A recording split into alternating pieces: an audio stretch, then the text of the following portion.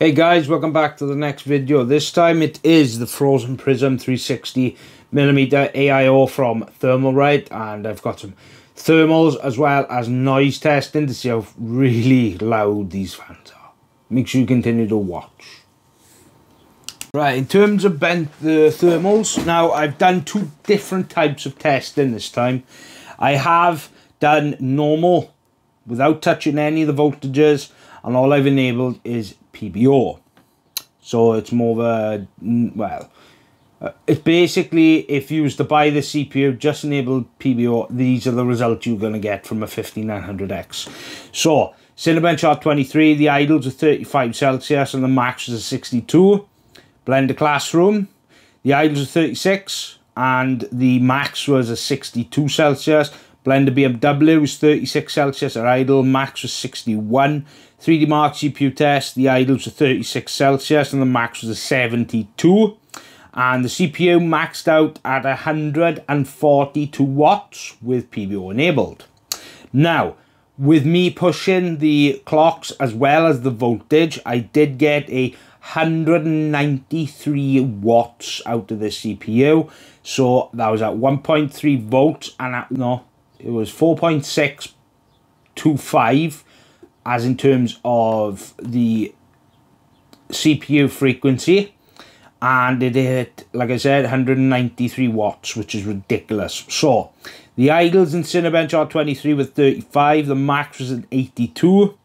Blender Classroom, the idles were 35 and the max was an 80.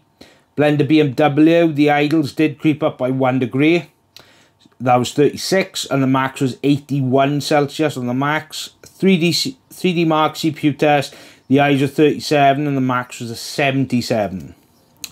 So I'm going to continue doing this in my reviews by doing basic testing like you would out of the box of the CPU, and including my own pushed numbers, so that you guys will actually get more of a realism when it comes to what kind of voltage and what wattage these coolers will handle.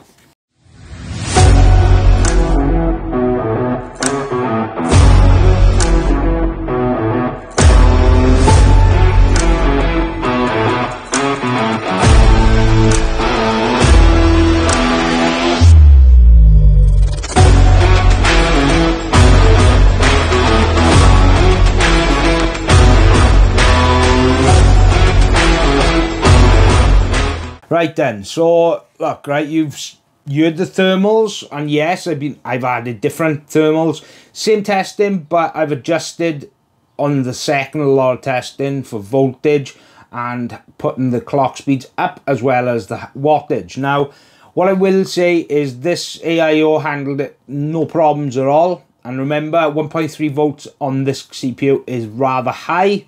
I'd never run it full tilt like that full time, never. It's too much voltage, and with AMD, when it comes to Ryzen, when you enable PBO, they generally do overclock it really good itself. But in this instance, I did it to show that even at higher wattages, this can still handle it. Now, in terms of the overall look, as you saw in the B-roll, it looks absolutely stunning. There's no problems when it comes to the overall look and design. I will give this to Thermalright.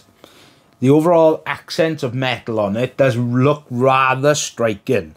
Now, the fans are the same fans that they used on the Note, and at 2000 RPM, they are loud. So what I will do now is a live noise test for you. So here we go. Right, the pump is rather quiet, but for some reason this unit has got a bit of a hum. So this is at 25%. Barely hear it. This is at 100%.